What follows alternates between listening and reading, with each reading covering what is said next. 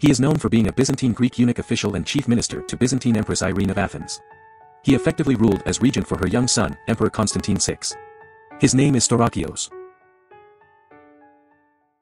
In the tumultuous world of Byzantine politics, one figure stands out, Staurakios, a eunuch official who played a pivotal role in the reign of Empress Irene of Athens. Serving as her chief minister during her regency for her young son, Emperor Constantine VI, Staurakios wielded immense power and influence from 780 to 790. However, his grip on power was short-lived, as a military revolt in 790 led to his overthrow and exile. But fate had more in store for Staurakios. In 792, he was restored to power alongside Empress Irene. Together, they embarked on a ruthless campaign to eliminate any threats to their rule. Tragically, this included Irene's own son, Constantine VI, whom they removed, blinded, and possibly even murdered in 797. Staurakios' involvement in these dark deeds showcased his ambition and willingness to do whatever it took to secure his position. However, Staurakios' own ambitions would eventually lead to his downfall. As another powerful eunuch, Eidos, rose to prominence, tensions between the two grew. Their rivalry threatened to tear apart the empire until it was finally resolved by Staurakios' death.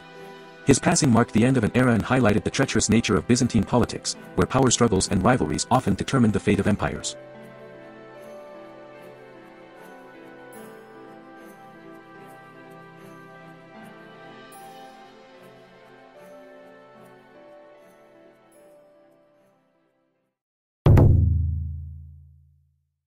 In the Byzantine Empire, during the reign of Empress Irene, a fierce rivalry unfolded between two powerful eunuchs.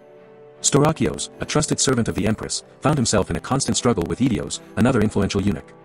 Their ultimate goal was to secure control of the empire after Irene's death by placing their relatives in positions of power. The rivalry between Staurakios and Eidos reached its peak when Irene fell seriously ill in May 799. Eidos, with the support of the domestic of the schools, accused Staurakios of plotting to usurp the throne. Irene called a council at the palace of Hieria to address the accusations. Staurakios was rebuked but managed to escape with a mere apology. However, this only fueled his determination to counterattack. Staurakios began preparing for his own move, bribing members of the Tagmata, the Byzantine military units. Despite lacking support among higher command echelons, he still aspired to seize the imperial throne, even though eunuchs were legally barred from doing so. Eidos, alerted by the imminent threat, warned Empress Irene of Staurakios' plans. In response, Irene issued strict orders in February 800, forbidding any military personnel from having contact with Staurakios.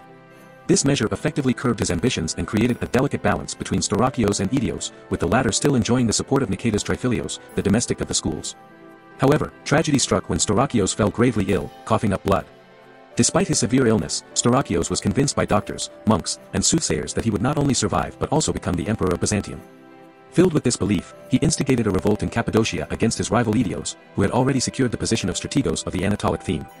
Unfortunately for Staurakios, news of the revolt reached the capital before it could gain momentum. On June 3, 800, Staurakios succumbed to his illness and passed away.